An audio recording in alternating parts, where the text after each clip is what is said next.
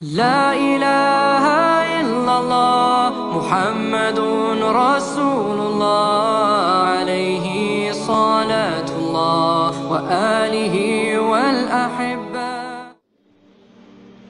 السلام عليكم ورحمة الله وبركاته. الحمد لله وبه نستعين وعليه نتوكل وأشهد أن لا إله إلا الله وحده لا شريك له وأشهد أن محمدا عبده ورسوله صلى الله عليه وعلى آله وأصحابه ومن تبعهم بإحسان إلى يوم الدين. أما بعد. Magandang araw po sa inyong lahat. Kayo po ay nanonood ng ating programang KHAMASAT kung saan nagbibigay tayo ng 5 bagay sa loob ng 5 minuto. Ang ating pong paksasa ngayon ay ang 5 dapat nating sunggaban at hindi natin dapat hayaang masayang at mawala. Ang mahal nating propeta Muhammad sallallahu alaihi wasallam ay nagsabi, "Iqtanim khamsan qabla khams." Sunggaban natin ang 5 bago pa dumating ang 5. Kung saan ibig sabihin nito ay hindi natin dapat hayaang masayang ang 5 ito bago pa dumating ang 5 na ito. Una na rito sinabi niya, "Shababaka qabla haramik."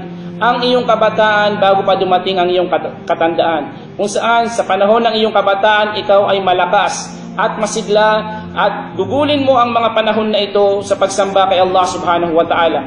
Pangalawa, sinabi niya, "Wasihhataka qabla sakamik." Ang iyong kalusugan bago pa dumating ang iyong pagkakasakit. Alam natin na kapag ikaw ay may sakit, ay limitado ang iyong nagagawang mga pagsamba. Kung kaya't habang tayo ay malusog at masigla at walang mga sakit, ay sikapin natin na makapagparami ng mga gawaing pagsamba alang-alang kay Allah subhanahu wa ta'ala. Ang pangatlo, "Wakinaka qabla fakrik." Ang iyong kasaganaan bago pa dumating ang iyong paghihirap. Kung saan kapag meron tayong mga bagay o kayamanan o ano pa man na maaaring ibigay natin bilang sadaka o may tulong sa ating kapwa o sa daan ni Allah subhanahu wa ta'ala, ay sunggaban natin ang pagkakataon na ito bago pa dumating ang pagkakataon na tayo ay mahirap at wala na tayong maibigay, bagkus tayo pa ang dapat na pagbigyan. Ang pang-apat ay ang "Wafaragaka qabla shughlik." Ang iyong pagiging bakante sa oras bago pa dumating ang iyong pagiging abala. Habang tayo ay bakante, wala pa tayong masyadong maraming ginagawa, ay huwag nating sayangin ang pagkakataon na gumawa tayo ng maraming mga pagsamba kay Allah, katulad ng mga pag-aaral ng karunungan, katulad ng pagtulong sa kapwa, at iba pang mga kapakipakinabang na gawain na alang-alang lamang kay Allah subhanahu wa ta'ala. At ang panglima at higit sa lahat na dapat nating sugaban, sinabi ni Propeta sallallahu alaihi wasallam, "Wahayataka qabla mautik." Ang iyong buhay bago pa dumating ang iyong kamatayan. Kung saan ang alam natin na ang buhay natin dito sa mundo ay isang beses lamang at hindi na maaaring maulit pa, at ang kamatayan ay hindi natin alam kung kailan darating.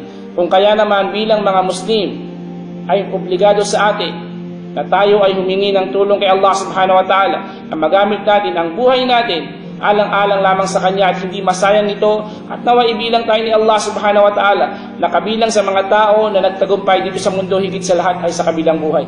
Kaya naman mga kapatid sa reliyong Islam, mga alipin ni Allah subhanahu wa ta'ala, ang mga pagkakataon at mga biyaya ay binigay sa atin ni Allah subhanahu wa ta'ala ay huwag nating sayangin. At ang 5 na binanggit sa hadith na ito ni Propeta Muhammad sallallahu alaihi wasallam, ang kabataan, ang kalusugan, ang kasaganaan, ang pagiging bakante ng oras at ang buhay ay huwag nating sayangin. Maraming salamat po.